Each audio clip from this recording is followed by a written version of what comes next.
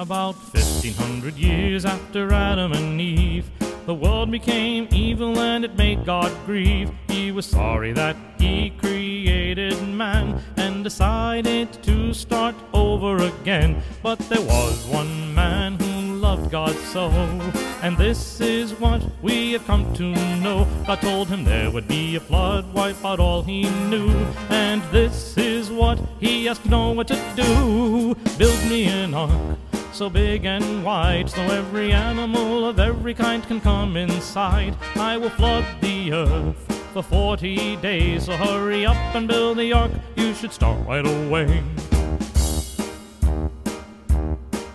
So Noah and his sons started building the ark.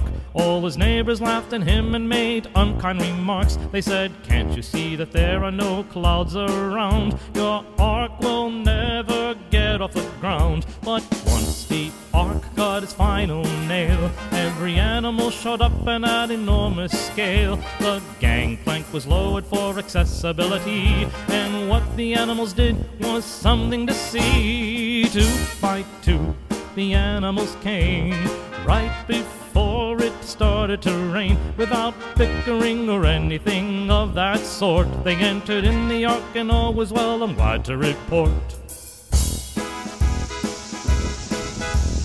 All at once it started to rain. The neighbors' cries for help were all in vain. The flood came fast and swallowed them whole. The earth looked like a giant fishbowl. As it was told, it rained for 40 days. After that the rain went quickly away. The water went down and they landed on a mountain peak. Then Noah once again heard the Lord God speak.